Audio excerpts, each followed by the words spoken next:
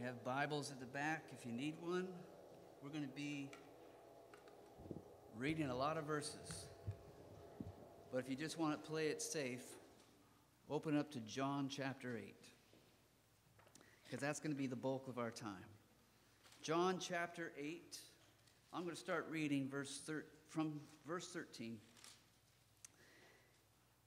And my heart, just sharing what I did just a little bit ago and hearing everyone praying, I am so encouraged. I can't wait to see what more the Lord will do. And it is so amazing to read anything at all from God's holy word. This is God's word. This is the inspired word of God, the Spirit of the God who says, "Let there be light." His Spirit breathed life, inspiring men to write down the very words of truth, eternal words, words that will never pass away for us. It's always wonderful, but when we read the words of God on earth, in the flesh, the very words of Christ, it becomes even more amazing that God became one of us. We are about to launch out into another December, another Christmas season. Can you believe it? 23 is almost gone.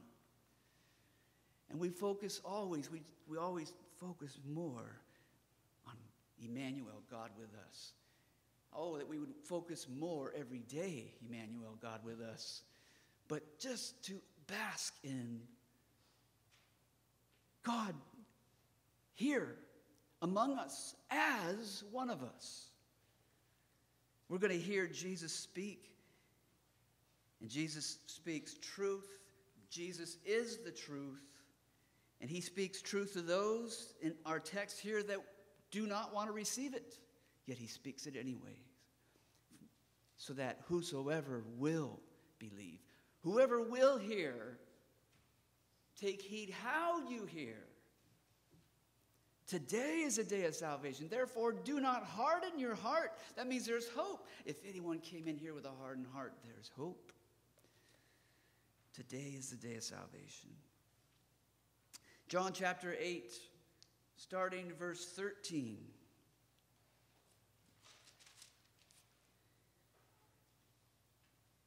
The Pharisees therefore said to him, "You bear witness of yourself. Your witness is not true."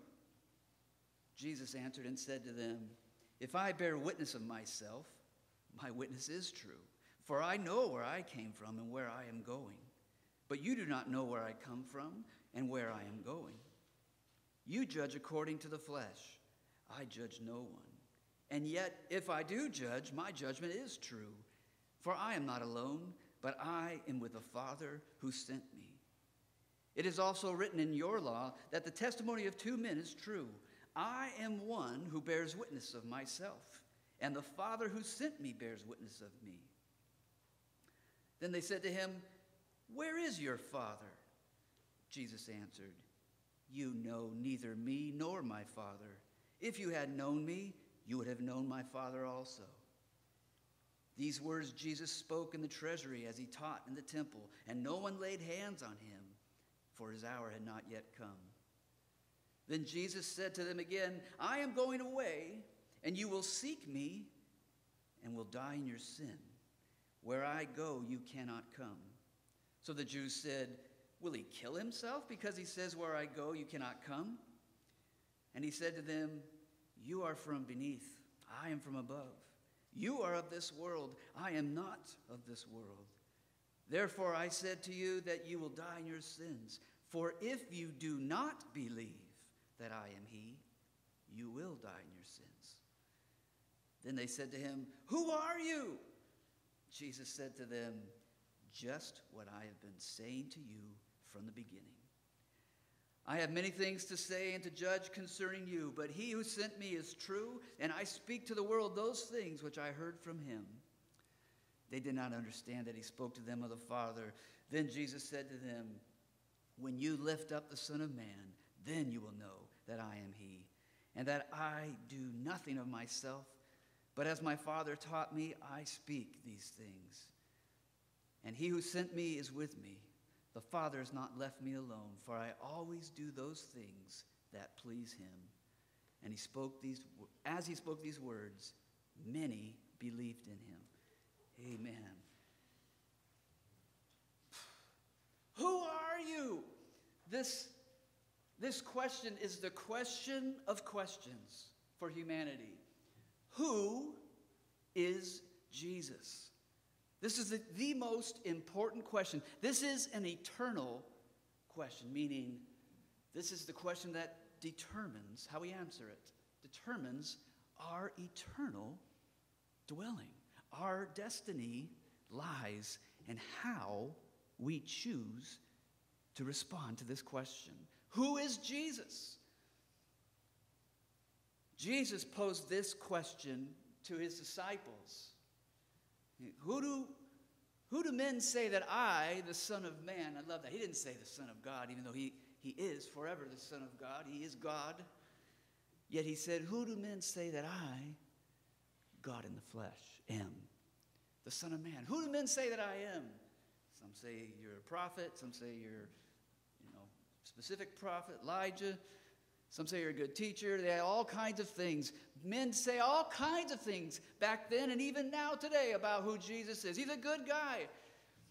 He's a great teacher. He had some great things to share with us. I think he was a magician. I think this and that. A lot of I thinks out there. Jesus said, who do people say that I am?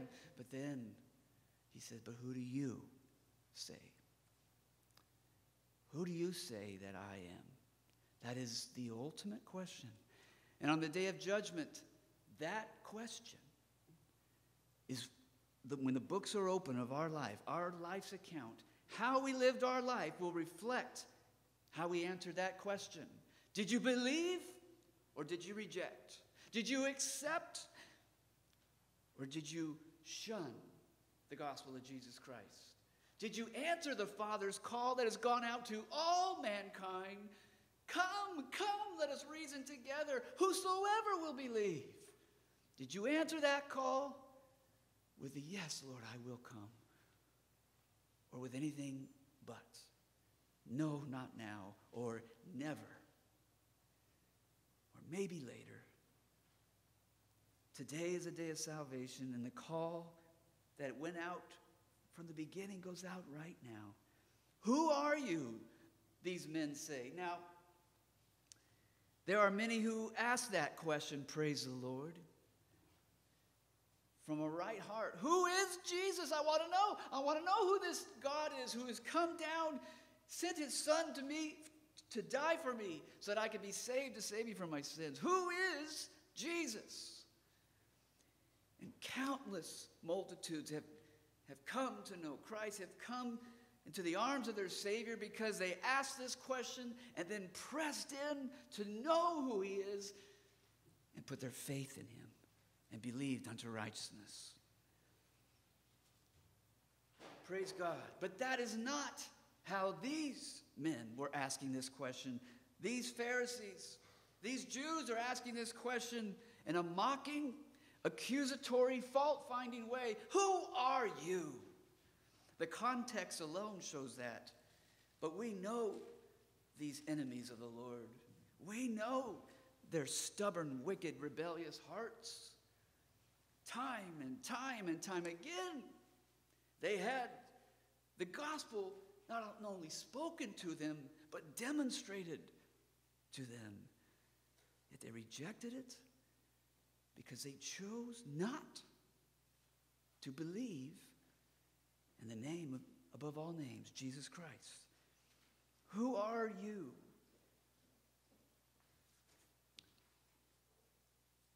Our main text is in verse 25. It's what follows this question of who are you? Jesus answered the question this way. Just what I've been saying to you from the beginning. Hear that again. Who are you? Jesus said, the very same thing that I have been saying to you from the very beginning.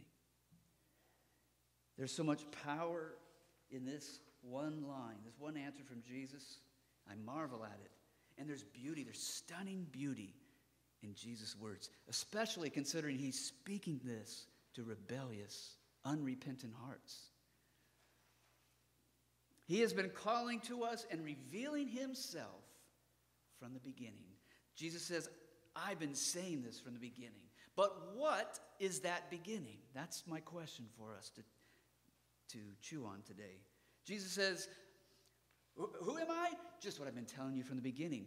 What beginning? Is it from the beginning of this conversation? Was Jesus referring, as he is answering these men, so is he just telling them, from the beginning of this conversation, which we are jumping in the middle of an account here. So there's already been dialogue, there's already been something happening before this. So is Jesus saying, this is what I've been saying to you all day long from the beginning when you first came to me today. I've been saying who I am. Is that the beginning? Or is it the beginning? Do we go further back? The beginning of Jesus' earthly ministry, when he revealed himself, when John the Baptist said, look, there he is, the Lamb of God who takes away the sin of the world. Go, there he is, go after him. And from that point on, Jesus preached the kingdom of heaven is at hand. Is that the beginning? From that point on, he's saying, from the beginning, I told you who I am. Or do we go further back? Is it the beginning of his life? Jesus. Which, how can I even say those words? The beginning. How can God have a beginning? God is infinite. Jesus is God in the flesh. How can we talk about the beginning of Jesus' life? Great is the mystery, Paul said. He is forever the Son of God and forever the Son of Man. He never laid down his deity. He never laid down his lordship.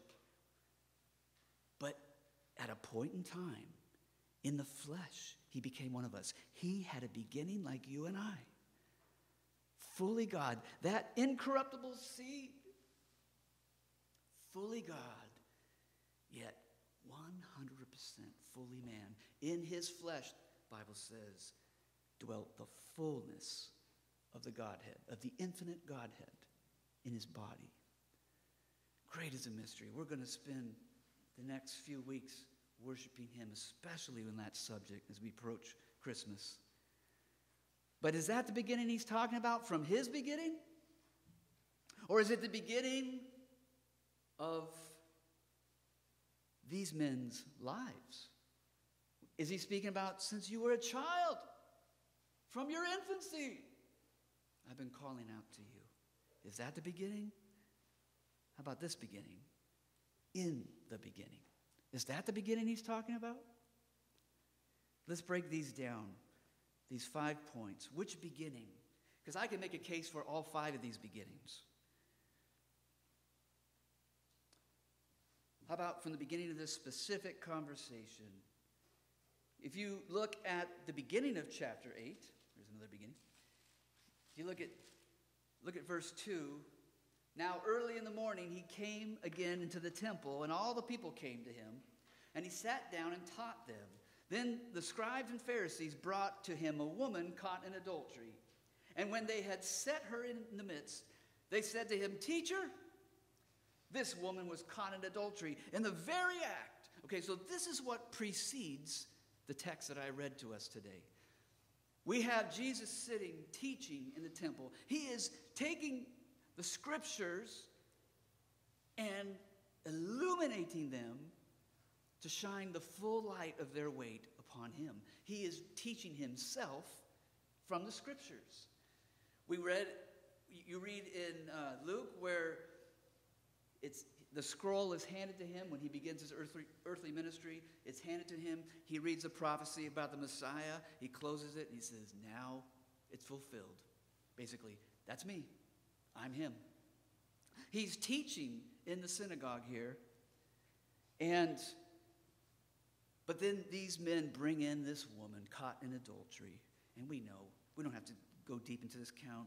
If you have any familiarity at all with this account, you know They cared not for the law of Moses. They just wanted to trip up Jesus. And they despised this woman. They despised Jesus. They despised all of God's creation. They cared not for humanity except for their own skin and their own selfish pride and reputation. They wanted to take Jesus down. And so they brought this woman who's caught in adultery. And they said, what are we going to do here? Moses said that she should be stoned. That's what the law says, but what do you say? That just right there showed their own hypocrisy, because they always said, we hold to Moses. But here they are talking to a rabbi, a teacher as they call him. They say, Moses said this, but what do you say? Showing that they're even open to some new interpretation. They don't care what Moses said. What do you say? And Jesus rips their mask off, exposes their wicked hearts, and say, okay, you who have hatred and murder and sin all in your heart, he who is without sin cast the first stone. And one by one, they know they're sinners. They know before God, if they throw one little pebble, they'll be condemned on the day of judgment before God. And so they drop their stones and they walk away. And then Jesus says to the one, those who are condemning you, they're not here. Where's your accusers? They've gone. Neither do I condemn you. Go and sin no more. You've got a new start. Now go and sin no more. And then he turns to everyone. He says, I am the light of the world. You know, when he says, I'm the light of the world, everyone there with any understanding of scriptures, which definitely included the scribes and Pharisees, they knew what he was saying. Because of the prophecy that a light would dawn on the people who sat in darkness, light would shine upon them. Jesus says, I'm that light. I'm the Messiah. Jesus had already started this conversation. From the beginning of this day, this conversation, he was showing who he was. They knew, but they would not receive it.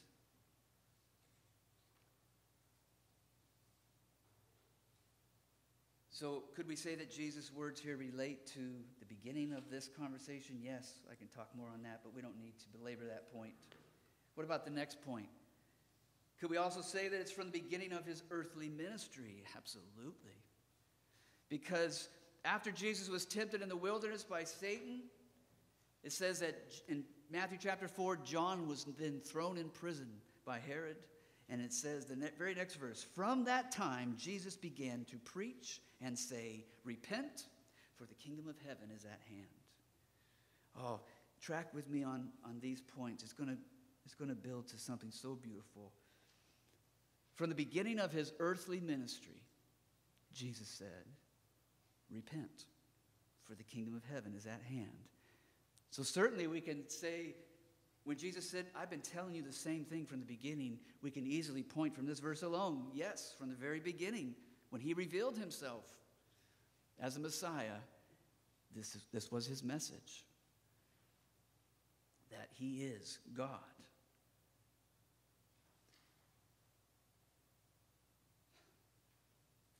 In Mark chapter 1, Jesus said to his disciples, let us go into the next towns, that I may preach there also, because for this purpose I have come. He revealed his ministry. For this purpose I have come to reveal the truth, that I am. That I am. At the end of our chapter here, in chapter 8 of John, he says, before Abraham was, I am. He's building up. More and more, he's revealing that he is in the Father, and the Father is in him. He and the Father are one. But from the beginning of his ministry, yes, he has been revealing himself through his words, through his gentle touch, through his healing, raising the dead. And a few chapters back, before our text, he had raised someone from the dead. He's revealing in so many different ways from the very beginning of his ministry. I am God. Do you believe me? Yet we can say there's another beginning to consider the beginning of his life. From the very beginning, from his birth, God was declaring he is the Messiah. Let alone the prophecies leading up to his birth. Let alone put aside the angels proclaiming in the heavens to the shepherds, and the shepherds coming and saying, we've seen the Messiah, the child's been born, come see him. All of those things. How about when Jesus was brought into the temple? And Simeon, this old man, took up baby Jesus in his arms. And the Spirit had already revealed to Simeon, this is the promised Messiah. This is the light that has dawned. This is what Simeon says, Lord, now you are letting your servant depart in peace, according to your word, for my eyes have seen your salvation, which you have prepared before the face of all peoples, a light to bring revelation to the Gentiles and the glory of your people Israel. And Joseph and his mother marveled at those things which were spoken of him. Then Simeon blessed them and said to Mary his mother, behold, this child is destined for the fall and rising of many in Israel, and for a sign which will be spoken against. Yes, the sword will pierce through your own soul also, that the thoughts of many hearts may be revealed. From the beginning of his life, it has been said of Jesus, he is the one. This is the Messiah. This is God with us. Unto you a child is born, unto you a son is given. What are his names? Wonderful, Counselor, Mighty God, Everlasting Father, Prince of Peace. Mighty God, Everlasting Father. From the very beginning of his life, I've been telling you. This is the message I've been telling you from the beginning. When he grew up, at age 12, he was brought into the temple. And, Joseph and Mary lost track of him. Whoops, that was a bad parenting mistake. Joseph and Mary could not write a book on parenting, well, at least in that moment. But they found him again. What happened? Where were you? We looked all over for you. And he said, did you not know that I would be about my Father's business? But they did not understand what he spoke. But he spoke it nonetheless. This is why I've come. This is who I am. From the very beginning. Mom, Dad, the angels told you. Don't you know? This is who I am. When Jesus prayed before his arrest, he said, now my soul is troubled, and what shall I say, Father? Save me from this hour. But for this hour, for this purpose I came to this hour. Father, glorify your name. This is my purpose. He was always saying from the very beginning, from the moment he could speak, he was speaking the truth that he is the one. Even though he came to fully realize who he was, he grew in wisdom and stature before God and men. Oh, so marvelous. And yet, he revealed all that the Father had revealed to him. There's another beginning. Is it the beginning of these men's lives? Psalm 139. For you formed me in my inward parts. Excuse me. For you formed my inward parts. You covered me in my mother's womb. I will praise you, for I am fearfully and wonderfully made. Marvelous are your works, and that my soul knows very well. My frame was not hidden from you when I was made in secret and skillfully wrought in the lowest parts of the earth. Your eyes saw my substance, being yet unformed. Wow. God saw you, saw me, when we were not born yet. In our mother's womb, he knew us. He told Jeremiah, before I formed you in the womb, before I formed you in the womb, I knew you. Wow. From the very beginning of our life, from the very beginning of these lives of the men he was speaking to, we could say God has been revealing. He knew them, and his Spirit has been drawing them. Oh, can we not say that God wonderfully draws the hearts of little children God's gospel goes out to all mankind. When he was teaching and preaching to the multitudes, there were those who tried to bring their kids to Jesus so that he could bless them. And the disciples said, no, it's not time for kids. It's time for the grown-ups to hear the truth about the kingdom. And Jesus said, what are you doing? This is what it's all about. You got to accept the kingdom of heaven as this little child. And he took him up in his arms and blessed him. God speaks. God watches over. He calls out to the children. The Bible speaks of angels in some way that I don't even pretend to even begin to understand. And yet there are angels that always see the face of God that are assigned to children. Mysteries that we don't fully know, especially when we look at things that happen in this world because of sin. Yet God calls out from the very beginning of our lives as little children. He's beginning to reveal himself to us. I gotta jump ahead here to get to this point that I'm building to. From the beginning of all time, Jesus said, look at our text again. Then they said to him, verse 25, who are you? Jesus said to them, just what I've been saying to you from the beginning. What has God been saying from the beginning?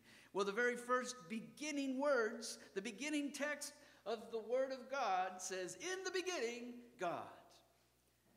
Can we go back? Is Jesus referring to that beginning? I say yes, and even before that beginning, before the foundations of the world, Jesus Christ was chosen to be the Savior of the world. God seeing all things. God is all-knowing. Yet how marvelous it is that God, knowing what would come,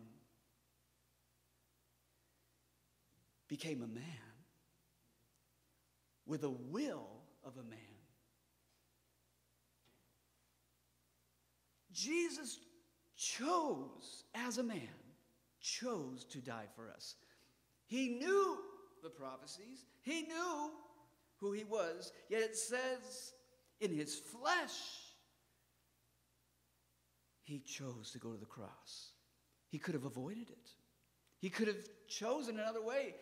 Yes, Jesus had a will like us. He became fully one of us. And he chose, Father, if there's any way, let this cup pass from me. Why would Jesus pray that? If he knows all things, that was his humanity crying out, if there's any other way. Nevertheless, not my will, but yours be done.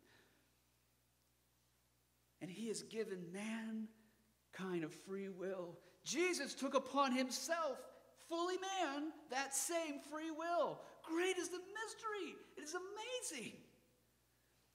He put aside all that he is in his Godhead. He didn't cease to be God, but he laid all those weapons aside. Jesus said on the cross, I could call down 12 legions of angels, were said about the cross, and they could rescue me, but he didn't. He laid aside all his weapons as the Almighty and fought for your soul and my soul in the flesh. That's incredible. And for anyone to make the gospel something less than whosoever will believe, it just angers me that someone does not see the infinite love of God who chose in the flesh to die for us. In the beginning, that God who said, let there be light. Listen to what John says. In the beginning was the Word. And the Word was with God, and the Word was God. He was in the beginning with God. All things were made through him, and without him nothing was made that was made. In him was life, and the life was the light of men. See a theme here? And the light shines in the darkness, and the darkness did not comprehend it. And then verses down from there, and the Word became flesh and dwelt among us, and we beheld his glory, the glory as of the only begotten of the Father, full of grace and truth.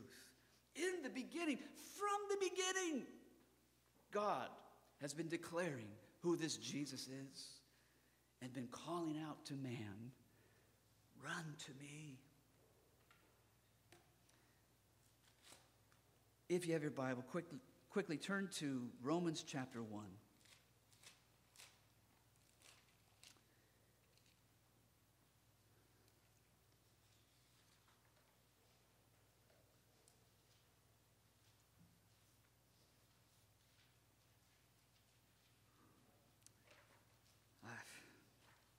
I hope this doesn't get muddy here. Romans chapter 1, starting verse 18. For the wrath of God is revealed from heaven against all ungodliness and unrighteousness of men who suppress the truth in unrighteousness, because what may be known of God is manifest in them, for God has shown it to them. For since the creation of the world, that's the beginning, guys. For since the creation of the world, his invisible attributes are clearly seen, being understood by the things that are made, even his eternal power and Godhead, so that they are without excuse. Do you hear that? Mankind, all man, every woman is without excuse. No one can say that God was not fair. No one can say that God did not give me a chance to believe. Because all those who believe in him shall be saved, and those who do not believe will be condemned. Belief, faith in God, is the means, is a vehicle by which we receive salvation. It is the grace of God that saves us. We don't earn it. We don't work for it. It is a gift. And we are saved by grace through faith. Paul says the wrath of God comes upon the sons of men because they don't use the faith. They refuse. They suppress the truth, he says. They know, even from creation alone, they're without excuse. They know there's a God, just like these wicked men. They kept saying, but who are you?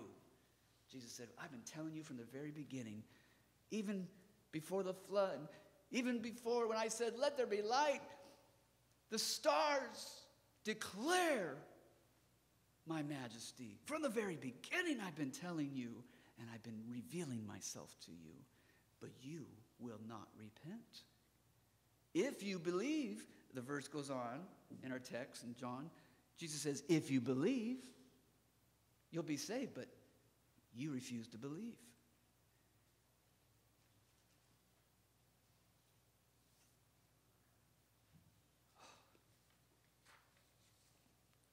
Paul, in the book of Acts, speaking to those who are worshiping all kinds of different gods, he says, let me tell you about the real God, the only God. He made the world and everything in it. Paul goes back to the beginning. He uses the beginning of time to preach the gospel, just as Jesus did to these wicked men.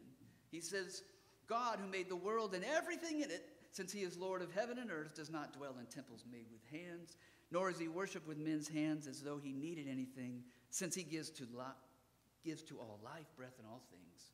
And he has made from one blood every nation of men to dwell on the face of the earth, and has determined their pre-appointed times and the boundaries of their dwellings. Why?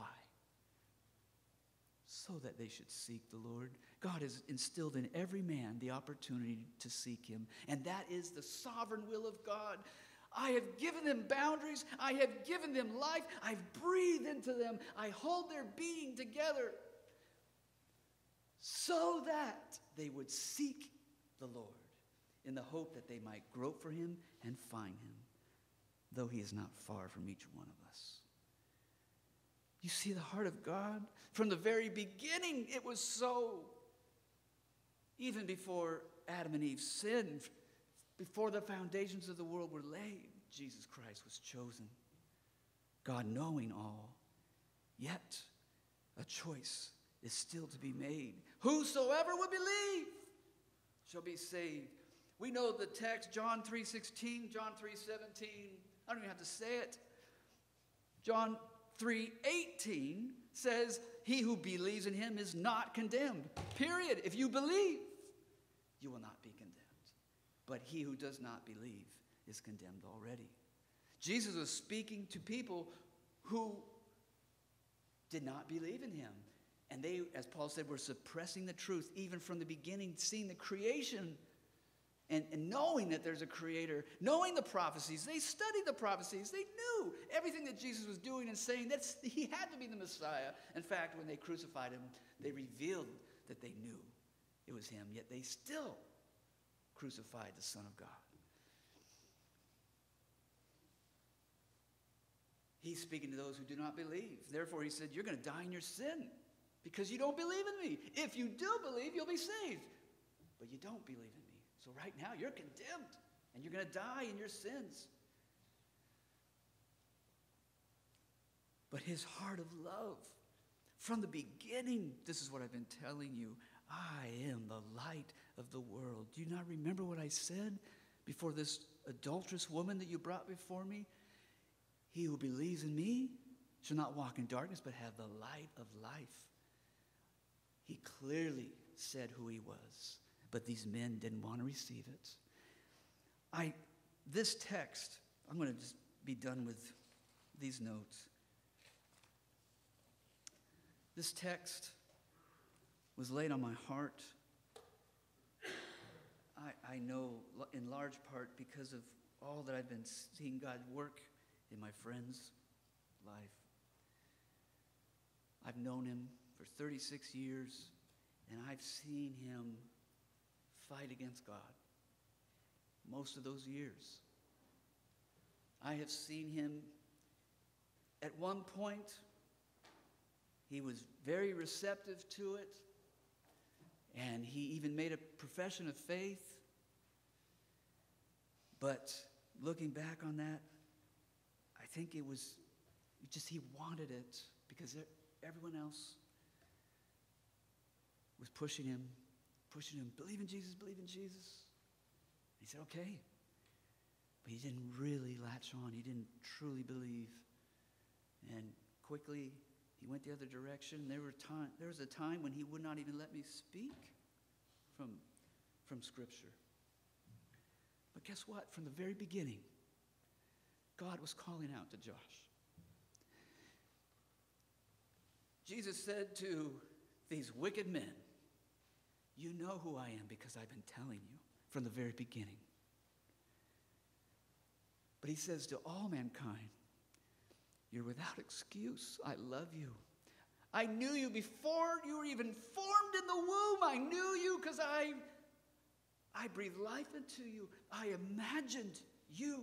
God imagined you before you were even conceived in your mother's womb. He knew you. And from the very beginning, he was revealing himself to you. And I could see throughout Josh's life, him revealing himself to my friend. And all the prayers that have gone up, even when he would not receive the truth, God kept telling him who he is, kept revealing his love for him. And now I see the grace, the faithfulness of God. All those things from his past have connected. God has connected the dots. And he sees from the beginning God was working in my life. He had near-death experiences many times. I won't go into it. I have seen miracle upon miracle in my friend's life. And the greatest miracle of all, God's faithfulness.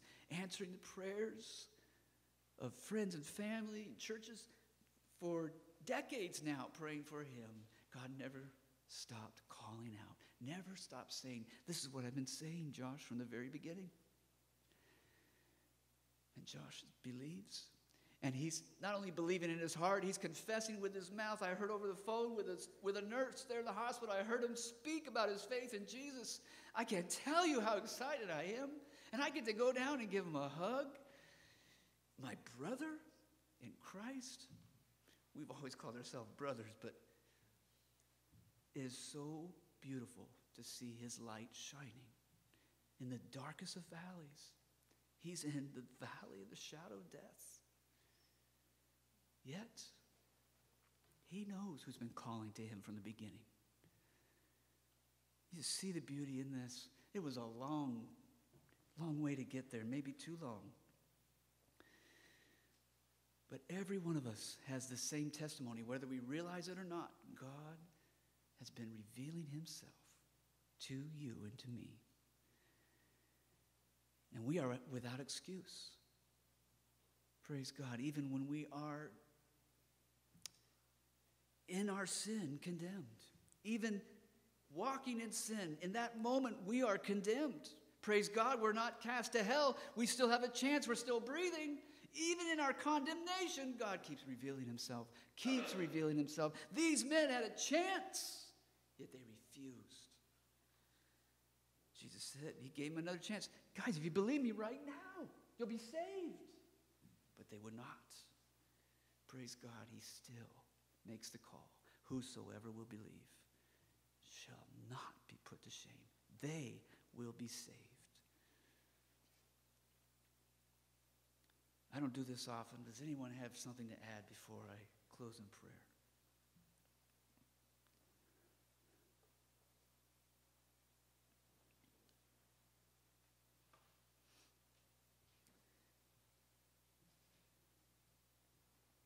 You know, I've read this passage so many times, and this one verse, verse 25, has never hit me other than just in the context, meaning. But isn't it beautiful how the Word of God is living and powerful? It is relevant to this very second in my life. And I see a deeper truth about my Father's love for humanity. And that from the very beginning, he's been saying the same thing.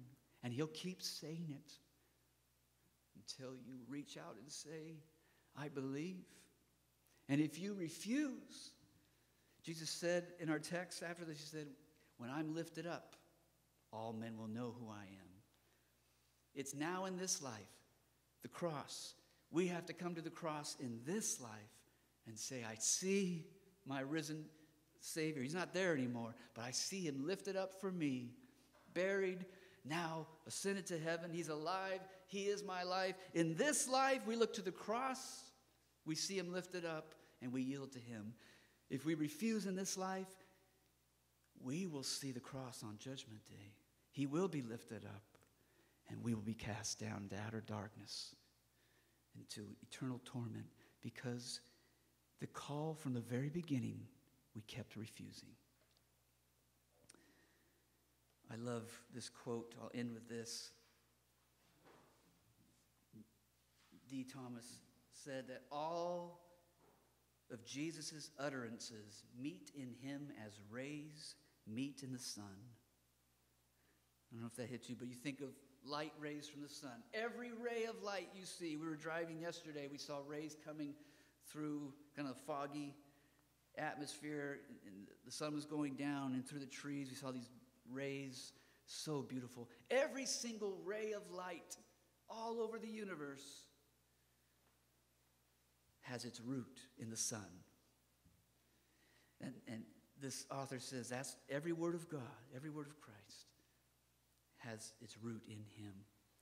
He is the I am. He is everything that we need. And whether we know it or not, he is everything that we desire. It is up to us to yield to the message that has been sent to us from the beginning. He loves us. And he desires that none should perish, but that all should come to repentance. What a mighty God. We stand, please.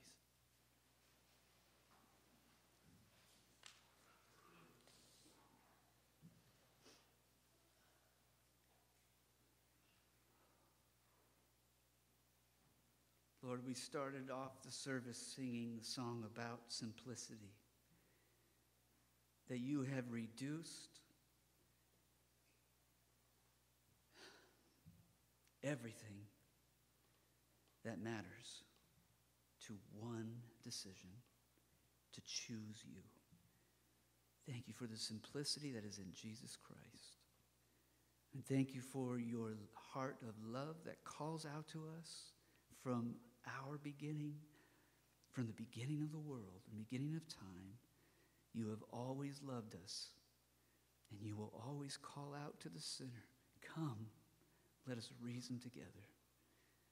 Thank you for your great salvation. Lord, help us not just to receive it, but to abide in you and to proclaim this great salvation, that we would shout on the mountaintops of this great Savior who loves us and has saved us. We love you, Lord. Thank you for what you are doing, what you will do. Go with us now as we hold this word in our heart. In Jesus' name, amen.